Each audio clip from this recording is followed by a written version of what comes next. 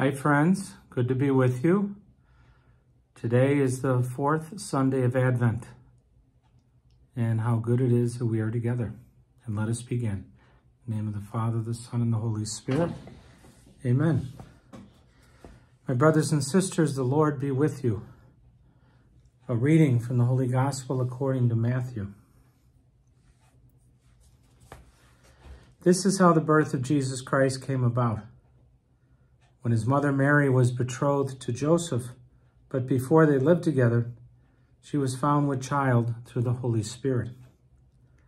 Joseph, her husband, since he was a righteous man, yet unwilling to expose her to shame, decided to divorce her quietly. Such was his intention when, behold, the angel of the Lord appeared to him in a dream and said, Joseph, son of David, do not be afraid to take Mary, your wife, into your home.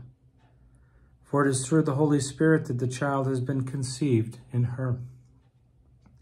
So she will bear a son, and you are to name him Jesus, because he will save his people from their sins. All this took place to fulfill what the Lord had said through the prophet. Behold, a virgin shall conceive and bear a son, and they shall name him Emmanuel, which means God is with us. When Joseph awoke, he did as the angel of the Lord had commanded him, and took his wife into his home. The Gospel of the Lord. Well, friends, the longest Advent can be is this year, when Christmas falls on Sunday, and then we have 4 full weeks of our Advent preparation.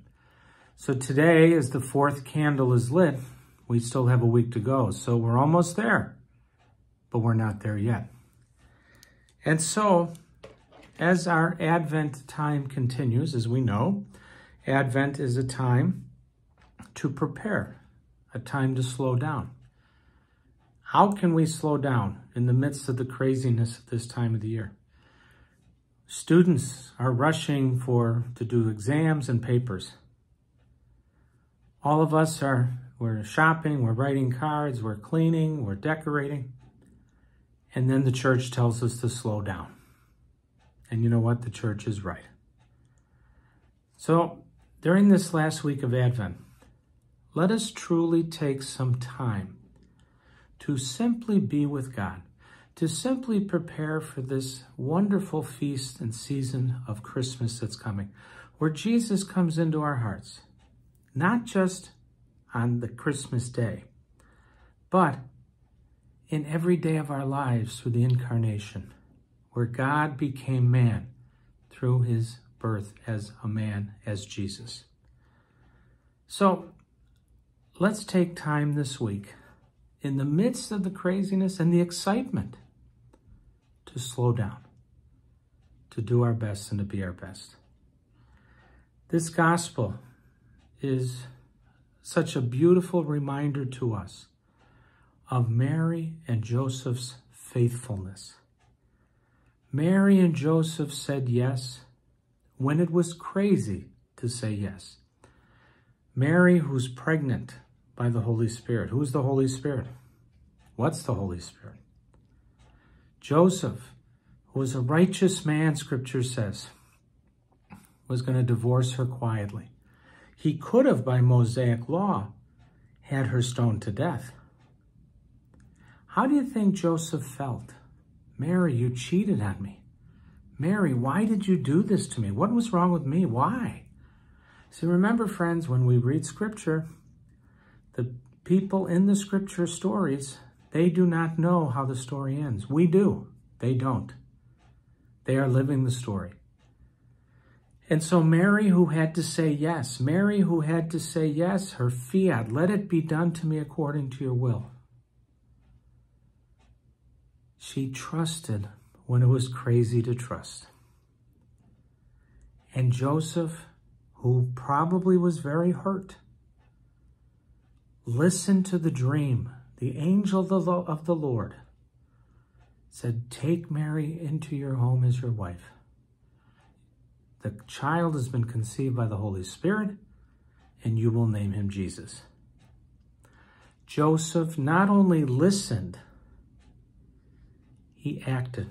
He listened to the dream, then acted by changing his plans of not divorcing her and taking her into his home and raising Jesus as his own child. Joseph and Mary are such beautiful examples, friends, not just on Christmas or at Christmas, but every day of the year.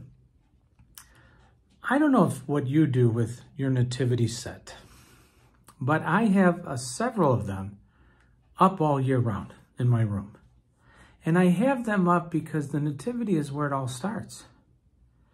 And I'm going to encourage you to get some type of nativity. It doesn't have to be your big one, but a small one or an image, a picture, a statue of Mary and Joseph, and let them continue to be for us an example of faithfulness, an example of never giving up, an example of saying yes when it was crazy to say yes, an example of trusting when they didn't know what they were trusting in.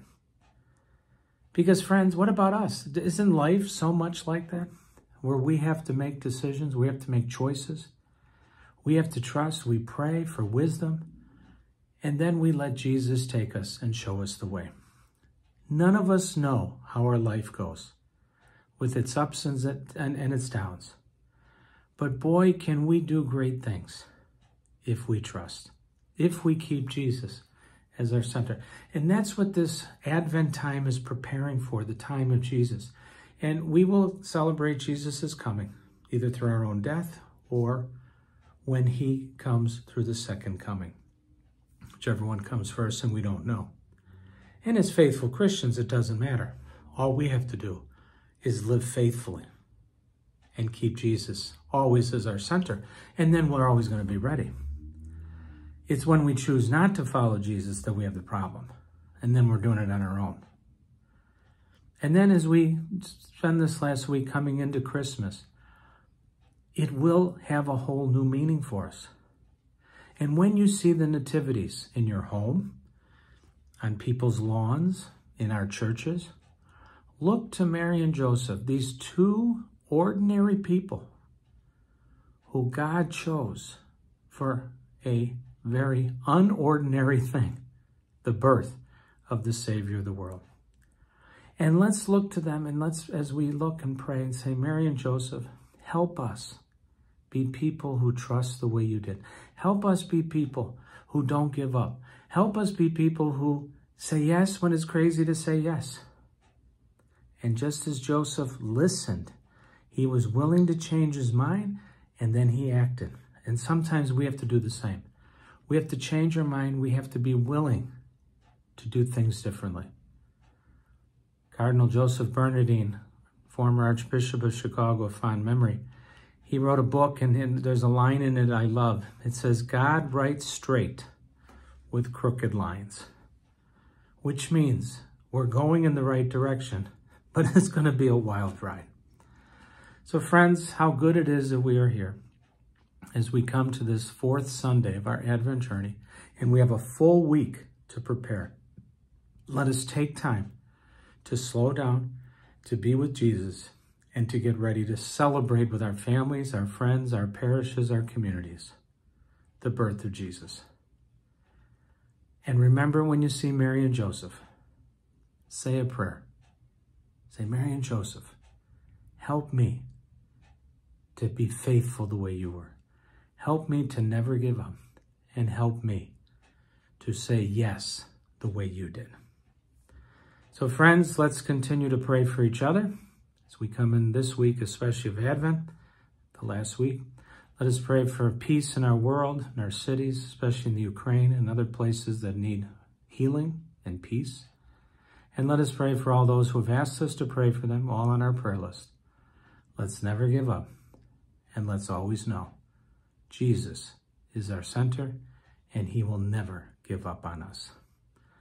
Have a great week. The Lord be with you. May Almighty God bless you, the Father, the Son, and the Holy Spirit. How good it is that we're together. Have a great week, and never give up. Bye-bye.